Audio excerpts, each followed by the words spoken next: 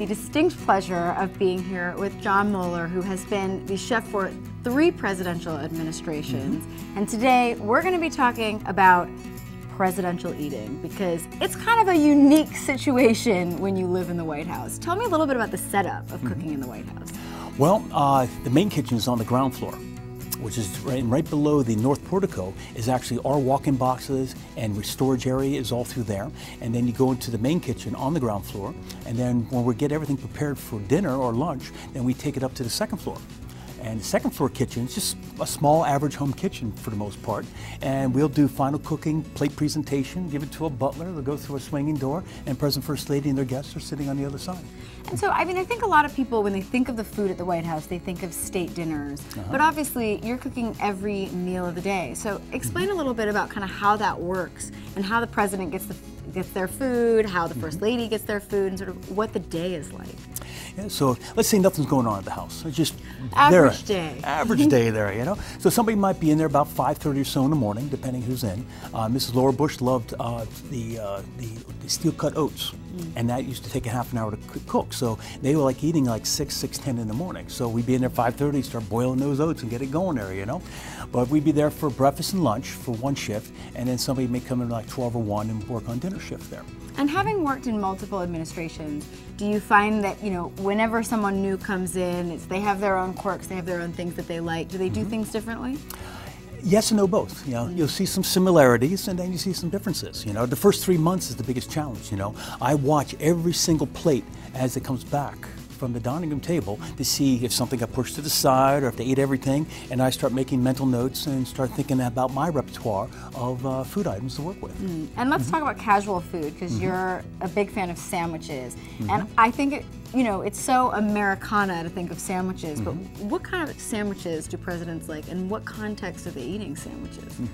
Well, for when George W. Bush was in office, a lot of times he would go from the Oval Office over to the executive residence, the mansion, and he'd go up and do a little workout around maybe 12 or 1 o'clock in the afternoon, expel a little energy, and afterwards he'd ask for 1 or 2 things.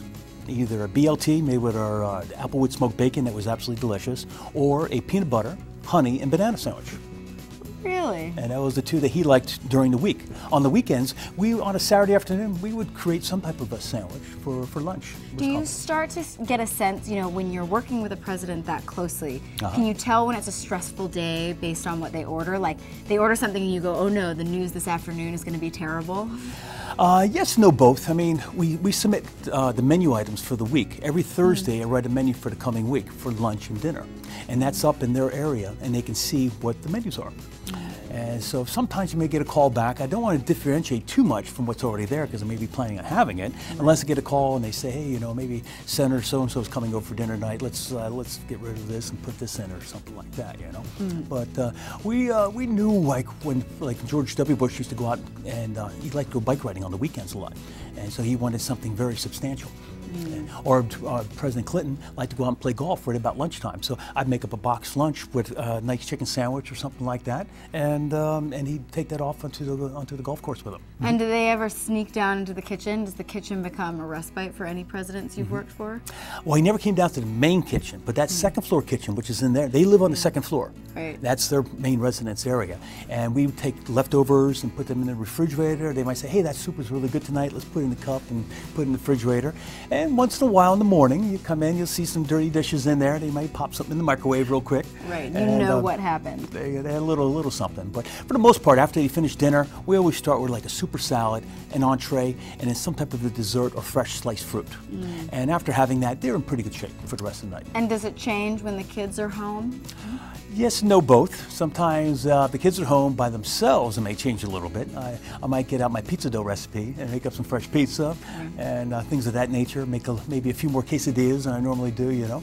Yeah, when, you know, thinking of sandwiches, did you ever have times, you know, where you'd have a state dinner or something very fancy, and then someone would come in the back and be like, oh, I just want a sandwich, or I just want something casual, and then you had to change things around?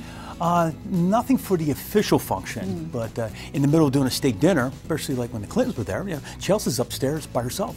And, and we're getting ready to go and get the call, Chelsea's ready for dinner. So one of us is designated as family.